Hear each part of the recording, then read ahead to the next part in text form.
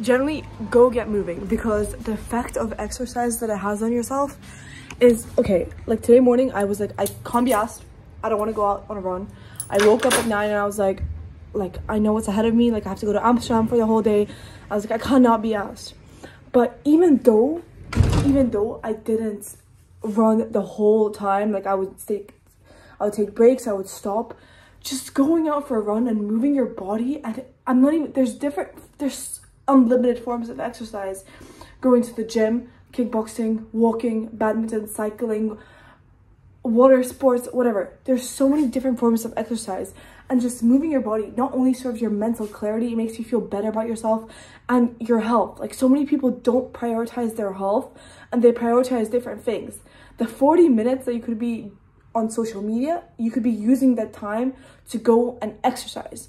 And not only does it have insane implications on your health, like physical health, but it's, even forget that, just your mental health. It makes you feel better about yourself as a person. It makes you feel like you're actually going out and doing something. And the whole excuses of, oh, I just don't have time, I'm just tired, I'm just that, just say you aren't prioritizing that. Just say you'd rather be doing something else than that. And that's an issue. That's an issue. You shouldn't. You should prioritize your health. You should prioritize how you feel on a daily basis, because it has subconscious thoughts and connotations that you don't even realize. You subconsciously feel more tired if you don't exercise. You subconsciously feel more drowsier, more lazier. You feel like less confident about yourself, because when you do consistently exercise, and by consistently I mean not chasing perfection every single time, you're obviously gonna have lows and bads, but just dedicating time to yourself, which so many people forget to do nowadays. So many people are just like, oh, there's so many, everyone has busy lives, everyone's always constantly doing something, but this is something that you should be dedicating your time to. So if you don't know if you can find time, make a list of everything you do every single day. Make a list of what you're doing. Just follow your day, track your day, and realize what are tasks that I'm doing that are worthwhile and what are tasks that I'm not, and substitute your worthless tasks into something which is worthwhile, which is exercise. And remember, there's different forms of exercise. You don't have to be just going to the gym and going 100% in all the time.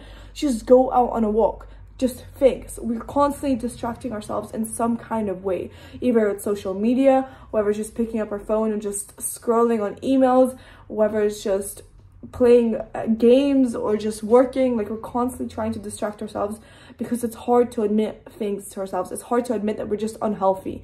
And later in life, the implications, just because you're feeling healthy now and just because you're like, okay, like I'm not exercising right now, but I feel perfectly fine, does not mean that this is how it's going to be long term. Does not mean that there's not things going inside internally that you don't realize about.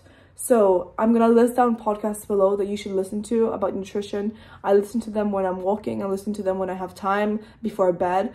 And listen to these podcasts and educate yourself on why nutrition and exercise is so important for your mental state and your physical state. Like, just so many people just completely implicate that, just completely ignore that in their lives, because for them it's not important.